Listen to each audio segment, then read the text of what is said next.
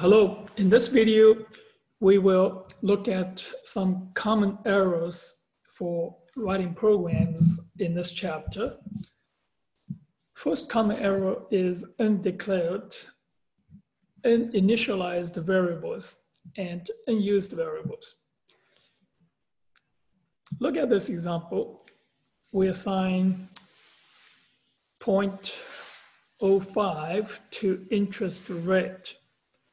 Now we're going to compute the interest using the interest rate times 45. But please note that this is misspelling. The compiler will give you a compile error indicating that interest rate is not defined.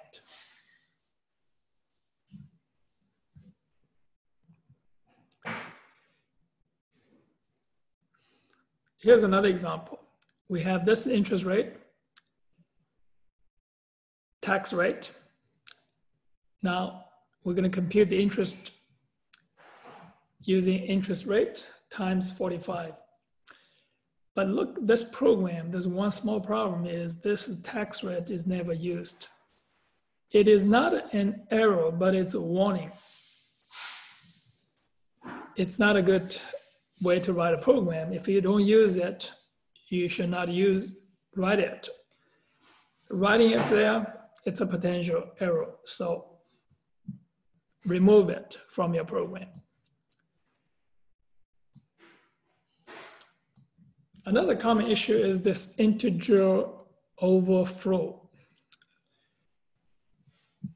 The largest integer here for short type is 32767. Now you're doing this plus 1, so what happens is called overflow. There's no storage for storing any number beyond this.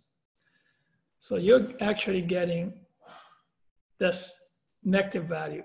So that's what happens is just that the number is messed up. It's flipped into a negative value. So that's called integer flow. Integer flow, it's not a runtime error, it is a logical error. So be careful when you use the numbers that beyond its designated size. Another common error we already experienced in a couple of programs is this round-off errors. A round-off error, also called a running error, is the difference between the calculated approximation of a number and its exact mathematical value. For example, 1 divided by 3 is approximately 0.333. If you keep 3 decimal places, so that is there's 3 digits right here. And if you keep 7 digits, so this is the 7 threes. Since the number of digits that can be stored in a variable is limited, runoff errors are inevitable. So be careful when you write this code. Here's the A, this is the 1000.43 divided by B. B is 1000. So what is the exact value? It is displayed as this, 4.42993, not exactly 0.43. When you use integers, integers are precise, the whole numbers. When you use floating point numbers, and this is by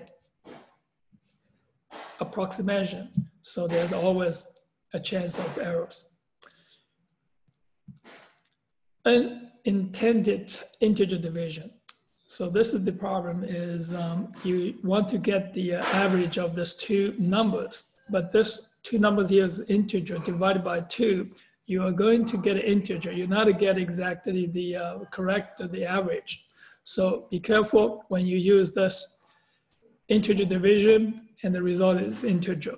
So the correct way to do it is to put a floating point number here. Instead of 2, we put 2.0. Another common error is forgetting header files. So we're using this time function to get the time. So you need to include CMath in the header file.